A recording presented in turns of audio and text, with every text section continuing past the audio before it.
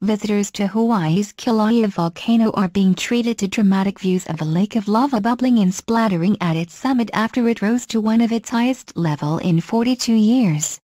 Geologists say the rising lava lake marks a new period of activity from the 4,100 feet high volcano as the summit has repeatedly risen and shrank in the past few days.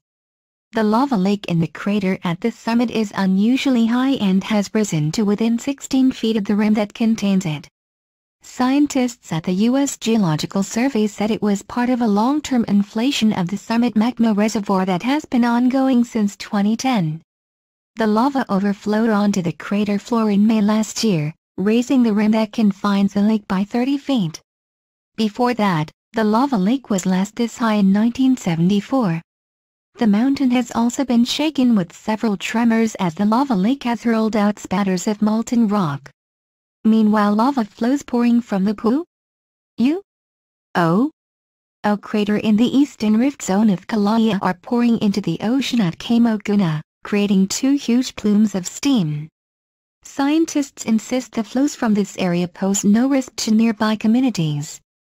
Don Swanson, a research scientist at the Hawaiian Volcano Observatory, said the eruptions at the summit produced a colorful light display for visitors to Jaguar Museum at Hawaii Volcanoes National Park. He said, people from the museum can see the incandescent lava and watch the spattering that's taking place along the edge of the lake. It's really quite pretty. Kilauea is one of the world's most active volcanoes and has been erupting continuously since 1983. It is currently erupting from two places. One is from the summit's Alamamai crater and the other is from the Pu-U-O crater. Kilauea is currently the only of the active volcanoes monitored by the USGS that has an orange watch alert level. A statement on its website, however, made clear the volcano poses no immediate threat to communities in Hawaii. It urged visitors to the volcano to take care when viewing lava flows, particularly where they are entering the ocean. It said, venturing too close to an ocean entry exposes you to flying debris created by the explosive interaction between lava and water. Also, the new land created is unstable because it is built on unconsolidated lava fragments and sand.